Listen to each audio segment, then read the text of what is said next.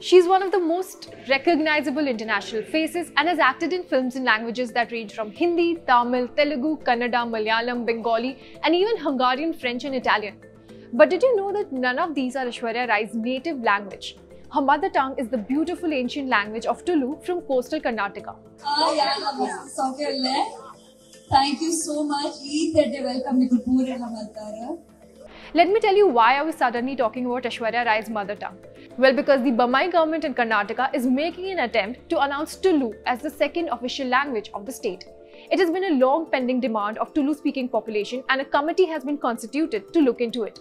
The 2,500-year-old language has about 1.8 million native Tulu speakers, and Suniel Shetty, Shilpa Shetty, Rahul are some of the prominent faces.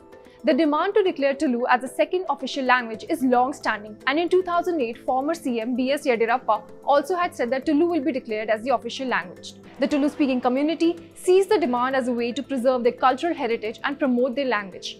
Currently, there are 22 official languages in India, which include Assamese, Bengali, Gujarati, Hindi, Kannada, Kashmiri. And soon, Tulu could join the list too. For more informative videos like this, keep watching India Today News Mo.